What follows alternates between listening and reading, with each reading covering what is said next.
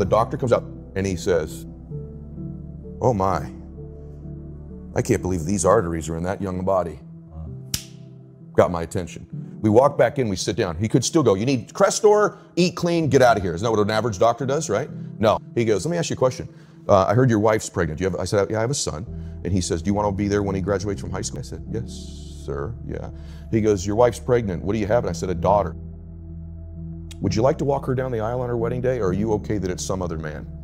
I went, "What the fuck is on this scan?" Right? And he goes, "I want to be very clear with you. If you keep going down the road you're going, there'll be some other man with your son at graduation high school, and a stranger's walking your daughter down the aisle that's not even born yet on her wedding day.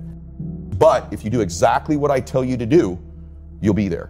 And so to this day, brother, there are mornings when I wake up, not every morning, I don't want to go to the gym, I go, "Bella's wedding, Bella's wedding, Bella's wedding." So my standards are high because of my big old reasons.